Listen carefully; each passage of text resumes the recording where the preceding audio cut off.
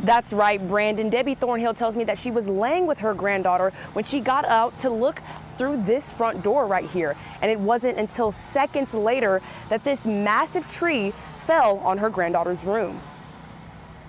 So basically where that board's at is usually where her head is laying. The tree had knocked her in the rafters and shut the door.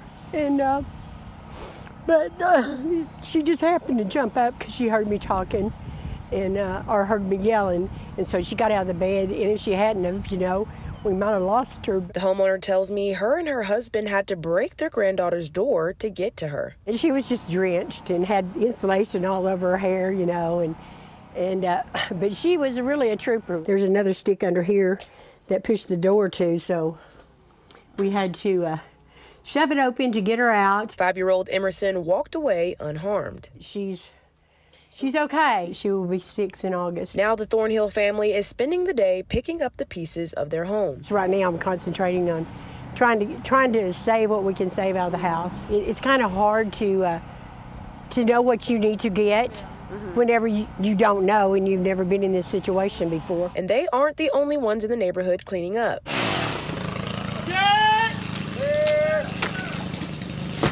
We've been out here since 7:30. Samaritan's Purse landed in Northwest Arkansas early this morning and has been sending volunteers out to help clear neighborhoods. Most people saying they've never seen anything like this. Yeah, the damage is it's really kind of jaw-dropping when you see how many roots are in the ground and pulled up from trees, and trees on top of cars, and just limbs hanging around everybody else's things. So yeah, it's actually pretty crazy to look back and see all the things.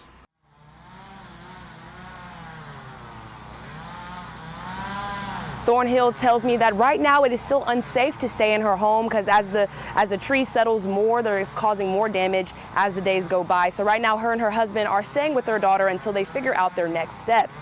Now coming up at 6, learn not only how you can volunteer with Samaritan's Purse, but how to sign up for a work order if you need it. Live in Rogers, Katani Gooch, 4029 News.